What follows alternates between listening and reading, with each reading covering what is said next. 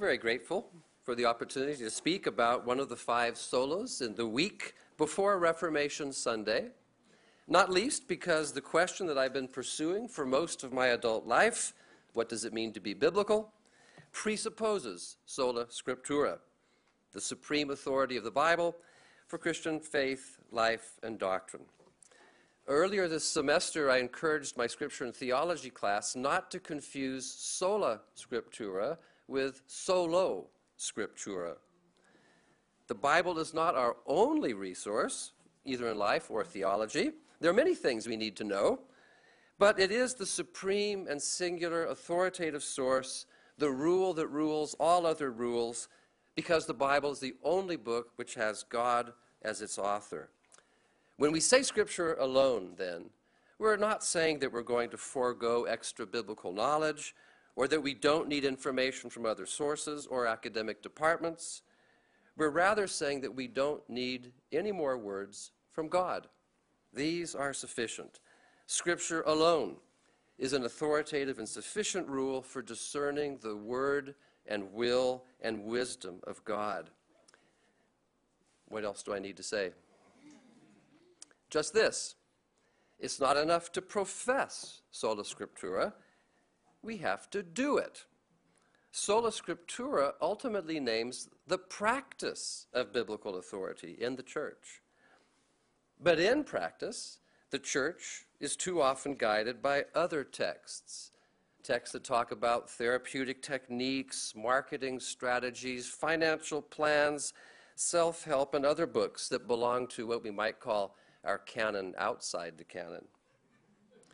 David Wells, the weeping prophet of evangelicalism, has for years lamented the tendency of evangelicals to exchange their birthright, sola scriptura, for a mess of pottage, sola cultura.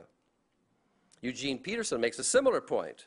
He says it's not enough to have a high view of Scripture or even to read the Bible regularly. We have to read it formatively. That is, in such a way that it shapes our view of truth, our way of life.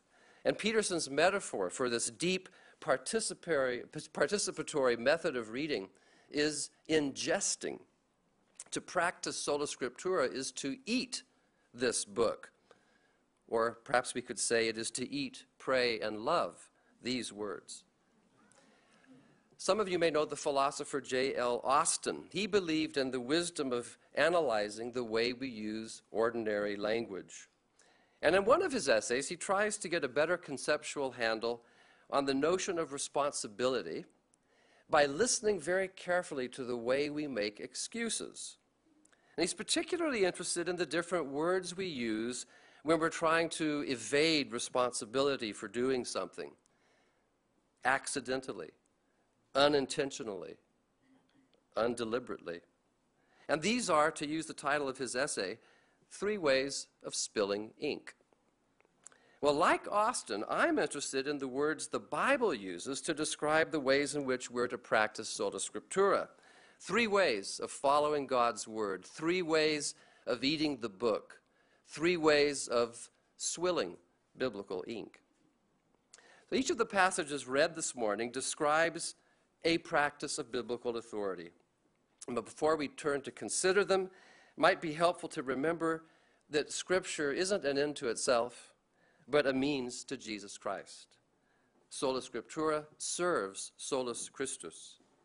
And if the Bible is above all earthly powers, as it is, it's because it's the commissioned testimony of the one who rules over all.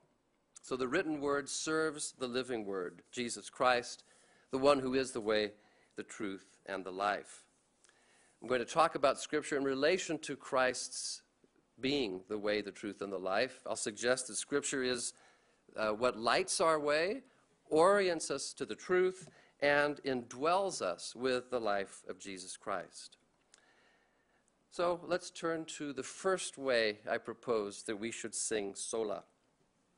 Your word is a lamp to my feet, a light to my path. And it's fitting that we begin with a psalm, and Psalm 19 in particular. Psalm 1 represents the whole Psalter's celebration of God's Torah, or instruction, given at Sinai. And we need this instruction in order to walk rightly, which is to say, righteously. The book of Psalms is a whole curriculum in itself for learning how to sing sola.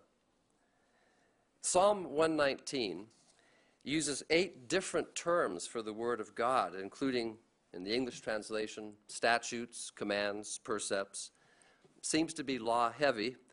And maybe that's the reason why Vanhoozer was told in seminary that it's the most boring of the Psalms. But what's striking is the way that it moves from Torah to the joy God's law brings when we meditate on it. Sinking our teeth into God's word brings satisfaction and wisdom.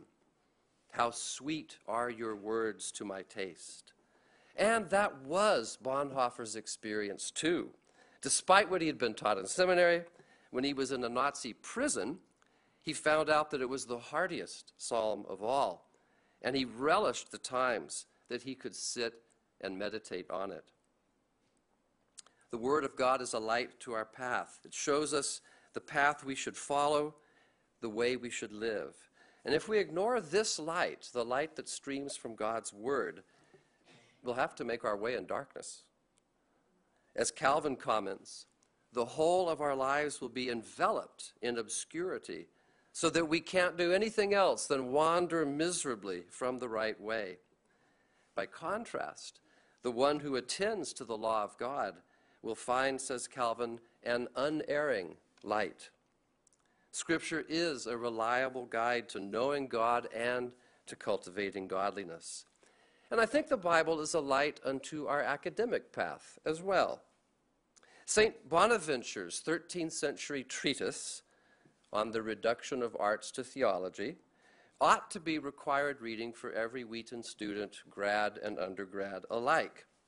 Its thesis is clear, concise, and compelling. He says, all forms of human knowledge and the human mind itself serves one overarching purpose, namely, to lead us back to God. That's the sense of reduction.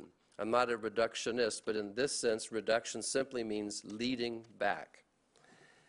And Bonaventure begins his reflection on reducing the arts to theology, leading them back to theology, with a reflection on James 1:17. Every good gift and every perfect gift is from above, coming down from the Father of lights. Bonaventure calls knowledge gained through the senses and reasons, respectively, the inferior and interior lights. But Scripture, he calls the superior light. As I say, it's a book well worth reading. He compares the 6 branches of knowledge to the 6 days of Genesis, and the Bible, he says, corresponds to the first day of creation when God created light. And all the secular arts and sciences are seen for what they are only in the light of Scripture.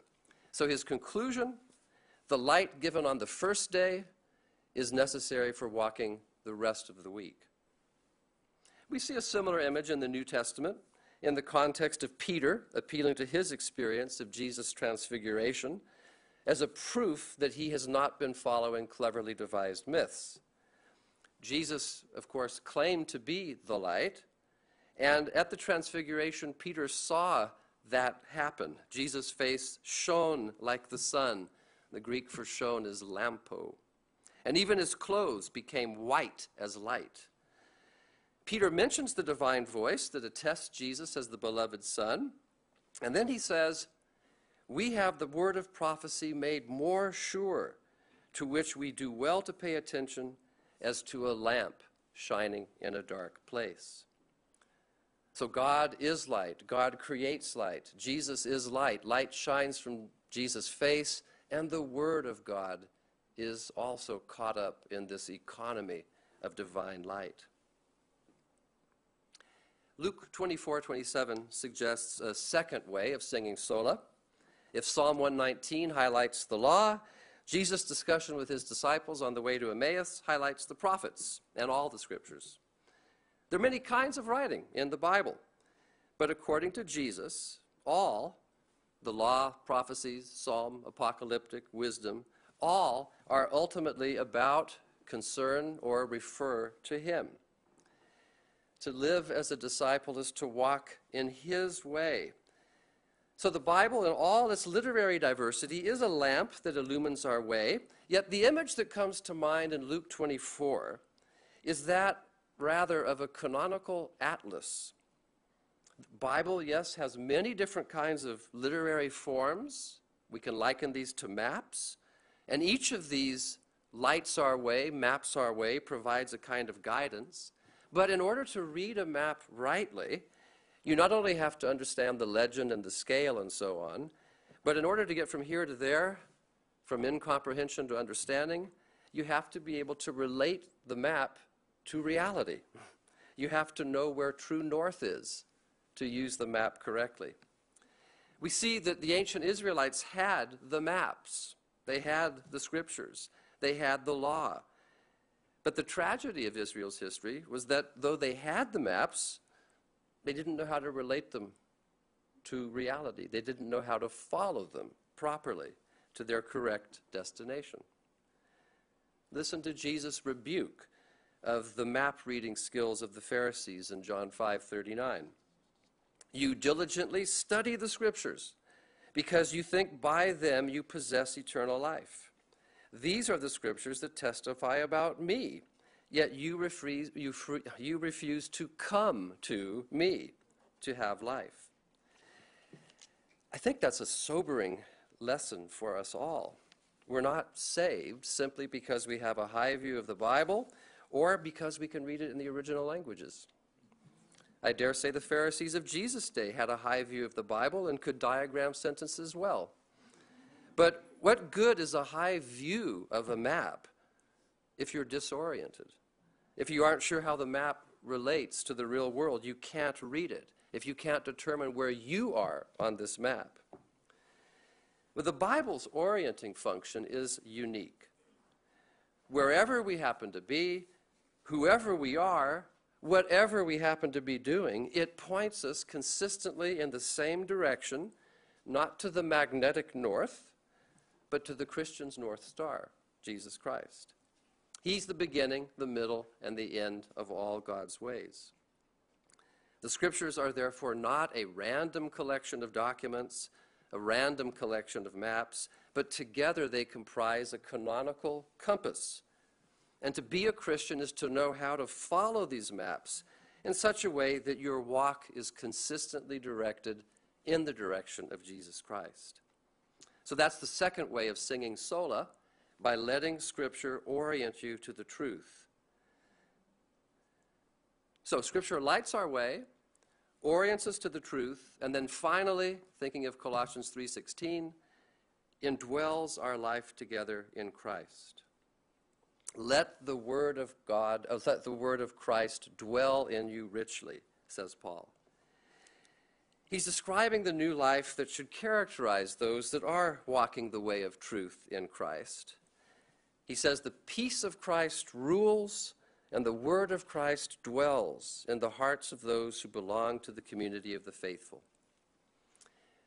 Because today marks the first day of the World Series, I should perhaps point out that Paul uses an athletic image in Colossians 3.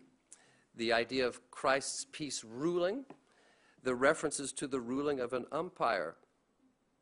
The peace of Christ then acts as a kind of umpire in our hearts, ruling out desires that threaten the peace of the community.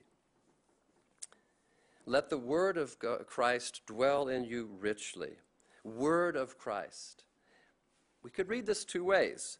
It could be the word that Christ speaks, or the word that speaks Christ. But as we saw in Luke 24, all the scriptures are ultimately about Christ anyway, so we can take the phrase broadly to refer to biblical discourse in general, or narrowly to refer to the gospel in particular. But the real question is, how does discourse dwell in us richly? In grad school, we tend to focus quite a bit on the head. We have ways of finding out what you've got in there or not. And one way that words dwell in us is memorization. And Paul doesn't exactly locate the dwelling place he has in mind of the word of Christ. But I think it's clear from the context that he's concerned that we be not hearers only, but that we be doers, or even assimilators of this word. Psalm 37:31 says of the righteous one that the law of his God is in his heart. In his heart, his steps do not slip. Here's Eugene Peterson's inimitable translation of Colossians 3:16. Let the word of Christ, the message, have the run of the house. Give it plenty of room in your lives. I also like Lightfoot's suggestion that the expression stands for the presence of Christ in the heart as an inward monitor. Some read Paul as personifying the word of Christ, saying that the word is to dwell among us as a fellow member of our community.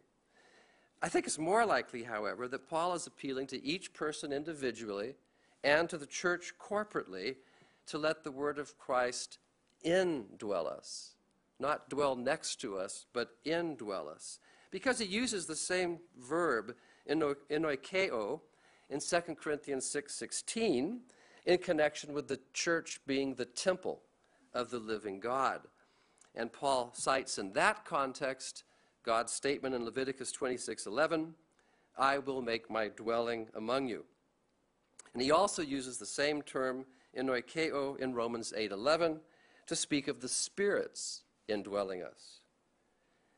The general idea is that God's word and wisdom takes possession of us as the Spirit progressively conforms us to Christ and the Christ-likeness by ministering the word of Christ to our innermost being.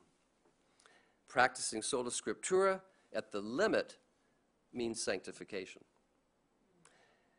Paul doesn't want us simply to lock up the word of Christ in our minds. We're to build up the church by ministering, expressing that word to one another, not least by psalms and hymns and spiritual songs, as we were doing at the beginning of the service. We offer the word that God sent to us via the prophets and psalmists back to God. And so the word of God dwells in us richly, not least by leading our worship. So, practicing sola scriptura means adopting the Bible, God's word written, as the church's principal rule for action, understanding, and life. Scripture alone is above all earthly powers because Scripture alone is the God-given means that lights our way, orients us to the truth, and indwells our common life in Christ. And we need to recover all three ways of singing sola if we're not only to teach divine wisdom, but catch it. And a final thought, sola scriptura does not exclude but calls for the ministry of the Holy Spirit, because the Spirit typically works in conjunction with the Word.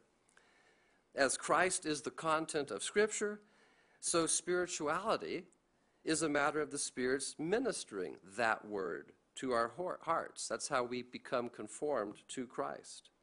So the practice of sola scriptura ultimately depends on solus spiritus. And it's particularly in worship that we grant God's word and Spirit the preeminent place, for worship is the crucible where word and Spirit alike shape our souls and not simply our theological systems. It's in worship that we get caught up in the rhythm of the word so that the biblical words, the way the biblical words go, become the way we go. To let Scripture light your way, orient you to the truth, and reside inside you means letting the divine author have an authoritative say in everything we're doing. Sola Scriptura means that the Bible's vision of God making all things new in Christ through the Spirit is the plumb line according to which all our attempts to reach truth, goodness, and beauty have to measure up. May we all be part of that great church choir that sings psalms and the law and the prophets and even epistles to one another in all wisdom. May we all learn to sing the Scriptures, celebrating them in our hearts as well as our heads, singing this sola for the sake of the ultimate sola, Sola Dei Gloria.